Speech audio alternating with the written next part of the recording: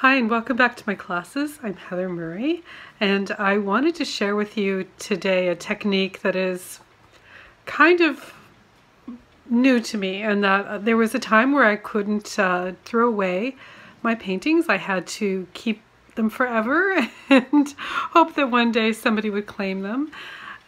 But I've realized since then that paintings that I don't want any longer can take up a lot of space. So I really would like to find a new way of giving them a new life. So my way of doing that is pretty simple.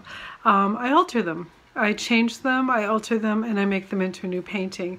This might seem like blasphemy for some artists, but for me, I really love the idea of giving a painting a new shot at the world and maybe a new home.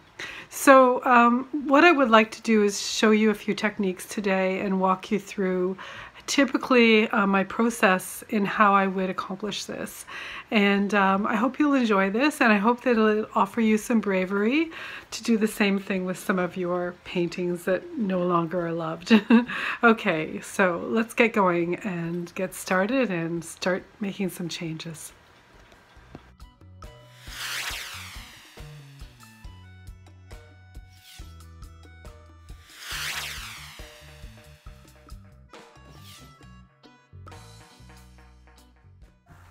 My first line of action is always to find images that I enjoy.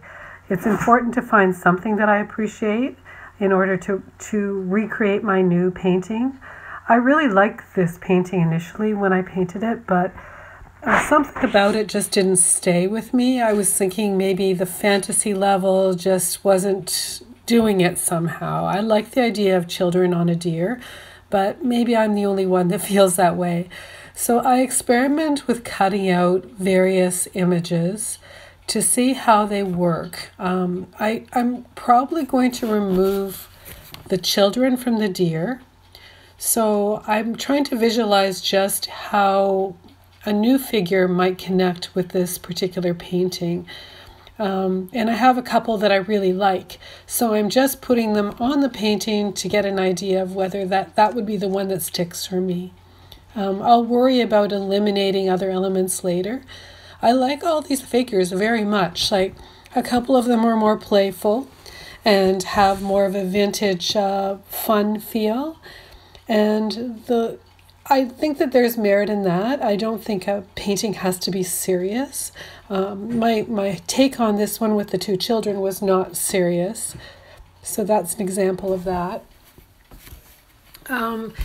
So here's the last one I selected, and actually this is the one that I ultimately chose because I think she really reveals a story in her face. There's a beautiful pose. She's a great child with a poodle skirt. It just, for me, works in many ways. I just enjoy it a little bit more. I could have used any of them. You can see I'm showing you a few pictures where I have altered other paintings. You'll see that there's layers underneath. For people who know my art, they know that I don't worry about that. I like the idea of texture in the painting. So while you're thinking ahead about this, I want you to be thinking a little bit about texture, because we have this idea with art that it has to look very perfect and very flat and nondescript. And I tend to challenge that notion, because I think there's really a lot of value in adding texture and adding maybe even a little mystique. So here I am. This is kind of hard to do for me sometimes, to remove the figures that I originally really appreciated. And yeah, I'm not worried about how it'll turn out next. I'm more worried. I just feel a little bit bad because I'm taking away almost like their spirits. But the good thing about it, as you know, as an artist, you always probably should record your art. And so if you have the original image, you always have that image. It's yours. So even if you don't have it on a substrate like canvas or wood, you still have the image that you can use in many different ways, maybe on a card or who knows. But anyway, you've got it for posterity. So what I'm doing here is using my favorite material for coverage, and that's just plain old white gesso. And I'm layering over the areas that I want to change. Ultimately, I'll be painting over this too, but I need that base in order to make the changes. It looks pretty messy at this stage, but believe me, after a while it gets better and better. And really, I could paint over this, but I like the gesso to be on pretty layered. That also takes away some of the edges of the paper. Once in a while, I'll try to rip part of the portrait off, but you may risk pulling up the canvas or damaging the art in some way. So if you can feel peaceful working with the old image being embedded there, then this is the way I recommend. And what I'm doing here is just to define the back of the deer a little bit, because it's really hard to sometimes figure out what you're doing.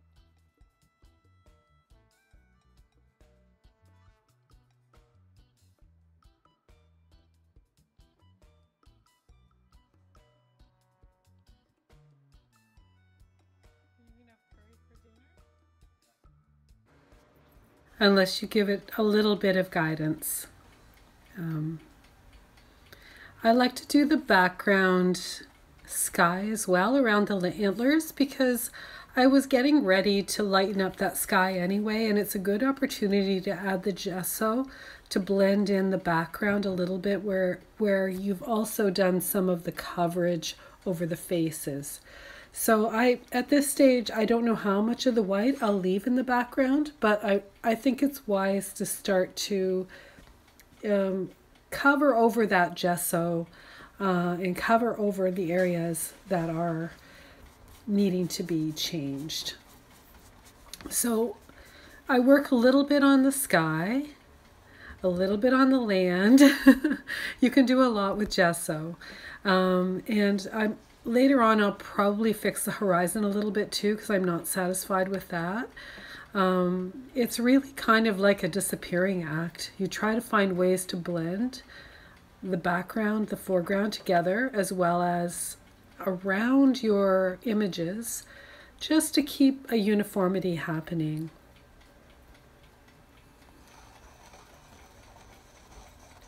Sometimes I'll even add a little texture, more texture with the back of my brush or the brush itself, or the amount of gesso I use, just to again kind of help that background image to disappear. And you can see where I've put some, it's just gesso on the deer's back at this point, but pretty soon I'll add more to that as well.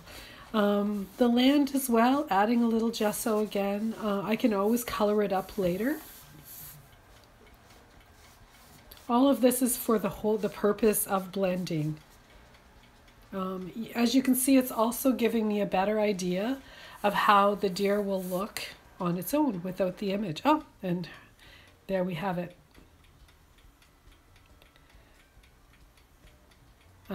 Here you can see I'm adding a little bit of, I use a China marker or a marking pencil a lot in my paintings, because it gives you a nice textured line and it stays with the paint. So here I am working on the horizon, and that also will pull things together a little bit more too.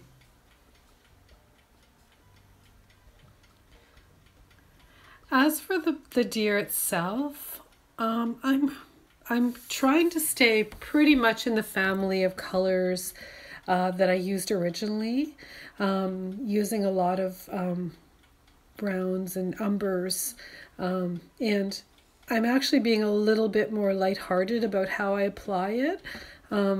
Here and there I'm adding little bits of lightened brown. As you can see, I'm marking around the ears with the marking pencil just to define that a little bit better.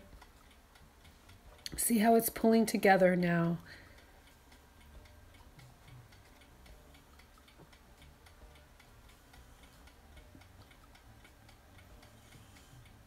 They're still a little ghostly in the background of the children, but we'll deal with that. There's my marking pencil. And here's the girl. So I think she'll look pretty awesome together with this deer. There's something about her expression that is really charming, and it really seems to work with this whole notion of a child standing beside a deer in the countryside. She's strong. I like that. Here is more gesso being layered on, and it may seem tiresome, but this actually really works. Gesso has a nice, almost clay-like tendency too, that you can build it up really nicely. And you might just want to step back and look at it and come close again and look at it and let it dry a little. I'm speeding this up for the sake of the class, but I would generally wait a lot longer in between for dryness. Let's blend, blend, blend. That's really what we're doing. And being a little bit playful too. There's no strict rules to this. You're going with what appeals to your eye, your artist's eye, as you're doing this piece.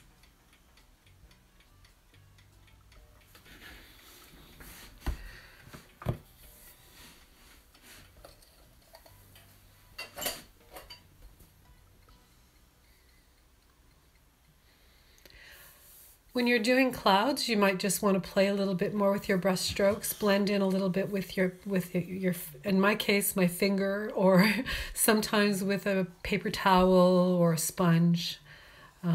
Again, lots of texture happening.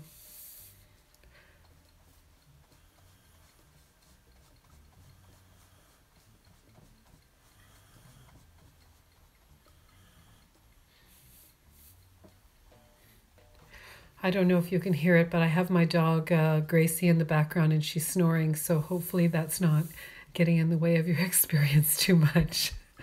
I don't like to wake her at this point. She's so blissful.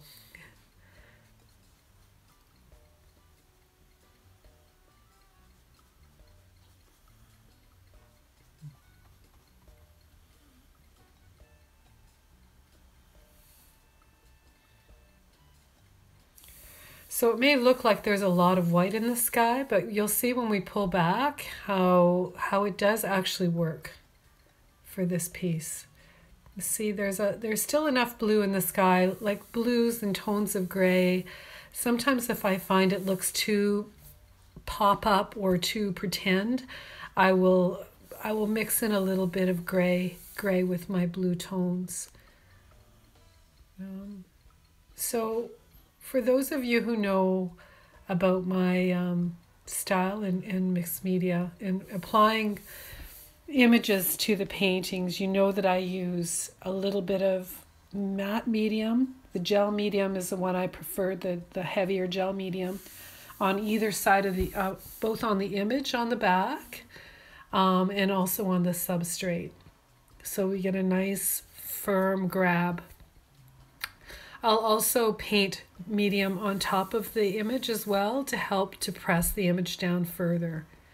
If you're using the heavier photo matte paper or matte paper, you shouldn't get very much buckling with your image, but if you have that problem, it's usually resolved by really laying on evenly the matte medium to both the surface of your substrate as well as the back of your image. And you just keep working it down till you get a nice flat grab.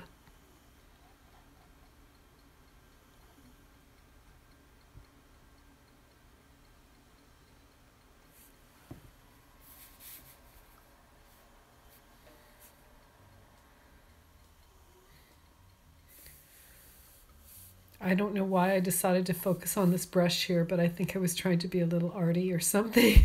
Something like that. Anyhow, I'm looking for a little bit of pop in this picture too. So red is my go-to color for a little bit of pop in the middle of it. And I think the red would really make this girl stand out. So I'm giving her a red cardigan. I'm painting her very, very carefully around the edges. I can always dab it off a little bit, again, with a tissue or a piece of paper towel and water if I'm feeling I've gone too far. But use your brushes depending on the area you're working in. If you're working in small areas, tiny, tiny brush. I heard at one point from someone, you're only as effective as your tools.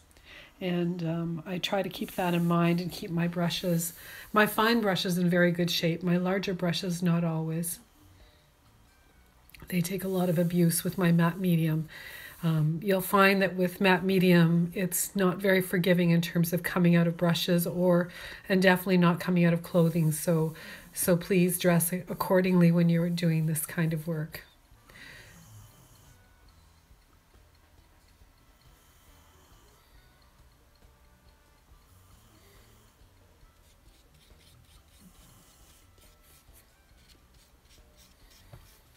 And I don't use a lot of, I'll use a tiny, tiny, tiny bit of red or coloring for lips and cheeks. I tend not to overdo it. I've learned from my errors in the past that it doesn't need a whole lot.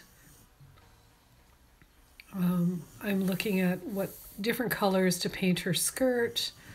I'm using a little bit of more of our warmer brown tones for her skin, but again, not too much, just a little bit here and there to do, and to follow the shadows. That would be my main suggestion when it comes to faces. Less is more.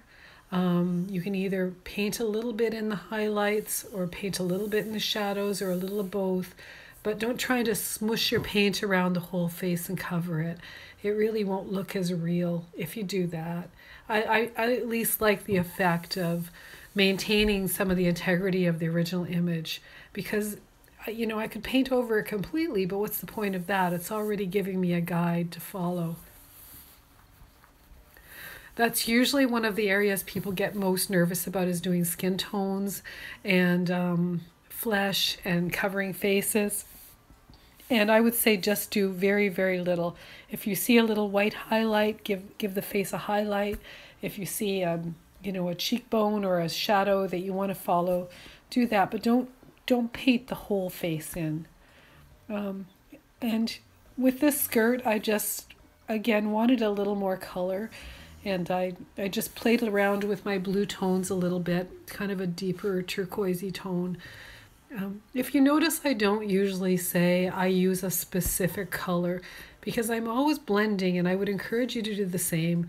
Blend your colors, learn how to blend and get the color tones that you like to use in your pieces, because every artist has their own favorite shades, tones,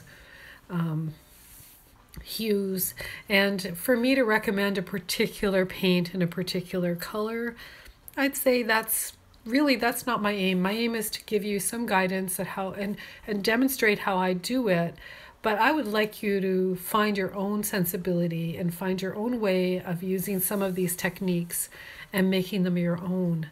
I appreciate, for those of you who pay attention to our class page on Facebook, it's really nice for me to see when people, all the work I really enjoy seeing. I truly am. I'm honored that you're participating in this class. But the other part of it is sometimes there are a few that stand out because they've taken a few more risks and added a little bit more of their own personality and style. And I like that a lot too. So bear that in mind. You don't want to necessarily emulate me. You want to do something that you can put your own stamp on.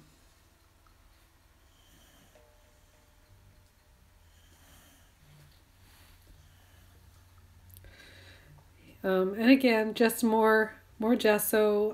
I use a little tiny bit of parchment in this too, just to because there is some parchment in the background. So I'm adding that a little bit to the gesso to give it a little bit more, so it doesn't completely look like snow. I'm in the depth of winter right now making this video, and I think it's influenced me somewhat, but nonetheless, I think it's good to be able to break it up a little bit with some parchment or whatever tone you like to use in the background. I really like my figures to pop up. So in other words, if I put a dark background, and I have done this before, I've started dark and I've stayed dark, and then inevitably I end up altering the painting and bringing it to light again.